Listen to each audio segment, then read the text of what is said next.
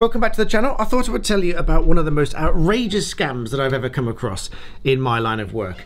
So there was this one company who was taking payments on behalf of another company, sort of an invoice and payment processing company, a third partner, if you will, to the company selling the products. They were obviously agreeing the price for the products with the end customer, and then they were obviously invoicing the end customer and taking the money for the end customer, which in turn would be passed on to the company selling the products. However, what they were doing and what nobody knew for a very long time is that instead of just actually billing the customer's card for the amount on the invoice, for the amount that was agreed to pay for the products supplied by the other company, this third-party payment processing company was adding an arbitrary amount to the sum charged.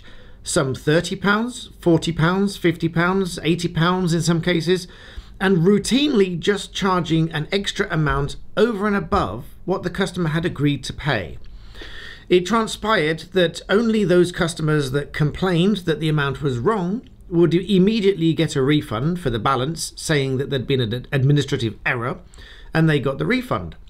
But it turns out sometime later that many thousands of pounds over and above what had been agreed with the customers had been taken from those customers' cards.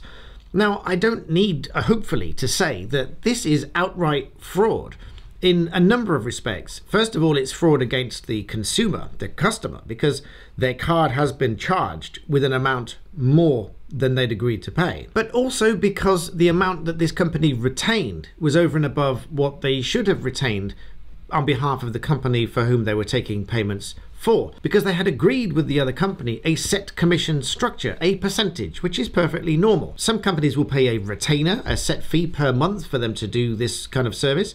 Other companies will pay a percentage. So there will be a percentage deducted from all the payments taken that this payment processing company will retain.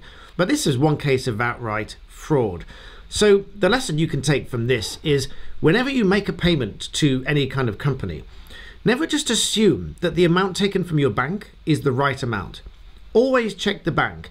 We always check our banks to every penny, not just because we want to make sure that we've paid the right amount or having the right amount taken from our account, but also if you get a wrong amount to your account and it's over and above what you're entitled to, and months go by and you can no longer show that you are entitled to that money, the bank might suspect that as fraud. And worse still, they might suspect it as money laundering. It could result with your account being closed down and your account and you being reported to FAQS, which is essentially a fraud prevention organization. They have a database of individuals who they suspect to be involved in fraud, and then it can make it virtually impossible for you to get even a bank account or any kind of line of credit after that, just because you might have received a payment that was over and above what you were entitled to in the first place. So I thought I would share this very quick tip with you. So share this with somebody that you think might fall victim to this kind of thing, or if you are or you know someone that is in this situation where you have a third party taking payments on your behalf from essentially your customers, you really ought to make sure that this is being done properly. Otherwise, you might end up in the firing line as well. So please remember to subscribe, and thank you for watching.